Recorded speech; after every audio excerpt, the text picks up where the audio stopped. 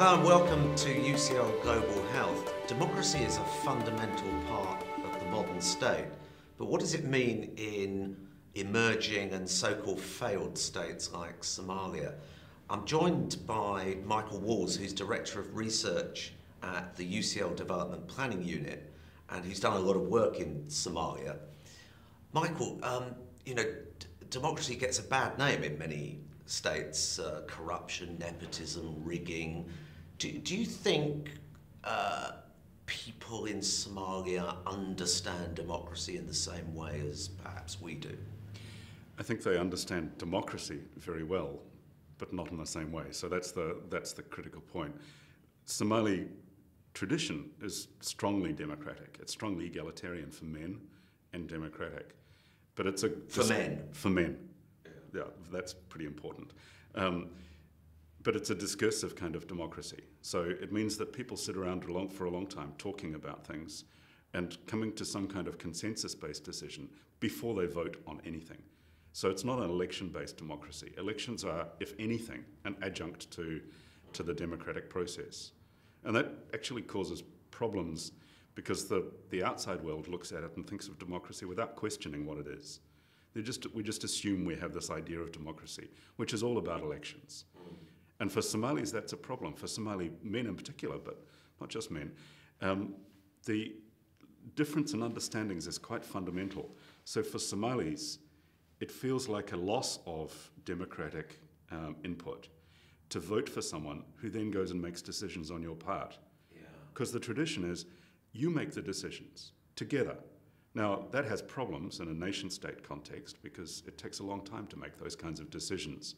And it's very hard to present a unified face when you're undertaking trade negotiations or interstate negotiations. So there are real problems with that kind of consensus-based democracy in terms of its practicality in a world that's dominated by nation-states.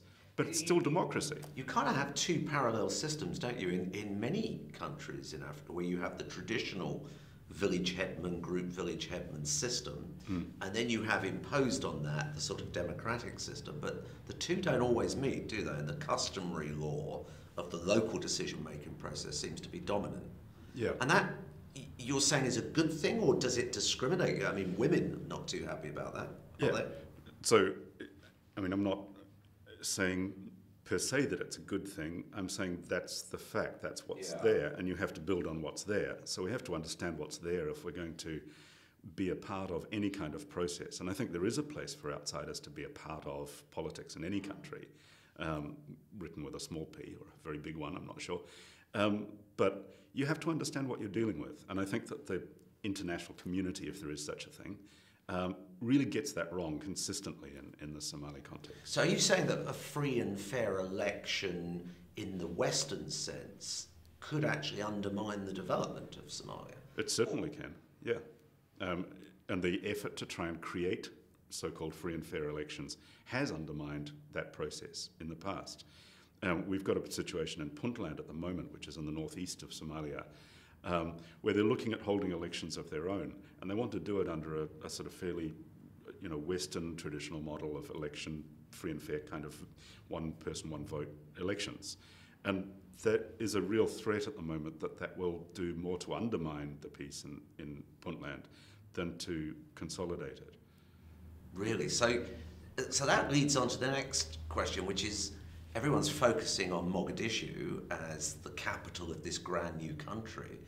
Is it a country? I mean, you've got Somaliland, you've got Puntland, who are secessionist, aren't they? Is this another colonially imposed geography that perhaps shouldn't be considered as one country?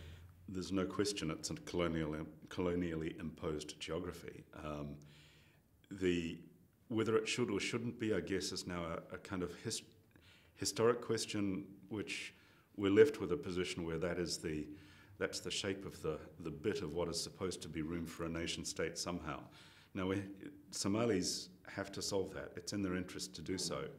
So they're starting from what is unfortunately a realpolitik position where those colonial borders are a fact in some degree. Now, whether that means that what is left, that sort of seven shape at the Horn of Africa, whether that is a country is a really good question. To date, it's not. It has never been. And that argument makes a number of Somalis very, very unhappy, who feel that the sanctity of the unity of the sovereign state of Somalia is essential. And that's certainly what the Somalia constitution says. But the reality is, it has never been a reality. It has never been a practicality. So, is there hope for a federal structure, a bit like Nigeria? a lot of the debate in Somalia now, let's say the Somali Horn of Africa, because it certainly extends to Somaliland and the Somali regions in Ethiopia and elsewhere.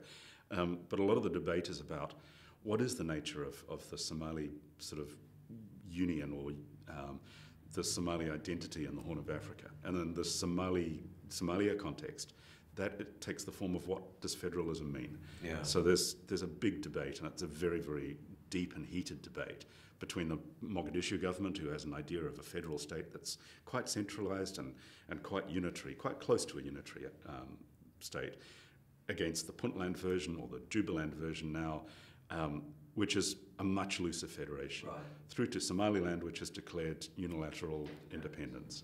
Finally, are you optimistic? I mean, there is a lot of optimism around after the disaster of the last, is it 3 decades since Shadbari? Well, since 1991, yeah. Yeah, two, yeah. Are you optimistic? I mean, a lot of Somalians are going back. There seems to be a lot of economic activity going on. Do you share that optimism?